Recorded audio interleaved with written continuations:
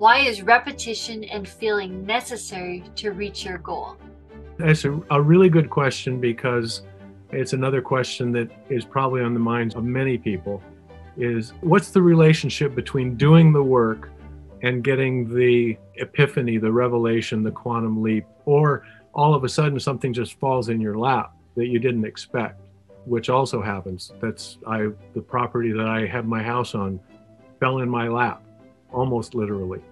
I would say continue to do the work, but don't focus on the tedious part of the work. Don't focus on, I'm doing all this work and nothing's happening.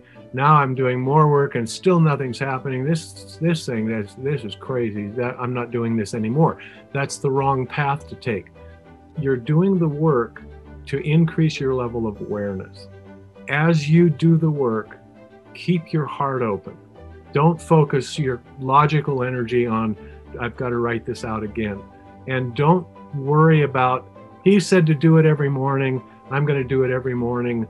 And if I really want to get it done, I'm going to do it 10 times during the day. It's not working harder that gets you there.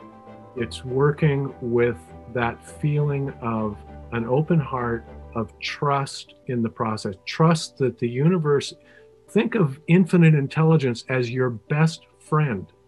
Don't think of it as God, as a person in the clouds, somebody who judges you. The universe is your best friend because the universe created the life that you are living and loves the fact that you are opening your heart. Your desire is to be one, is to be unified, to be in harmony with the universe, and you are doing that when your desire is to expand. Keep your heart open and listen. Thanks for being with us today. My goal is to give you value with every lesson.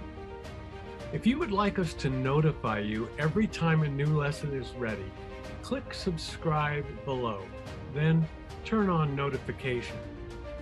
I look forward to seeing you again soon. Thanks.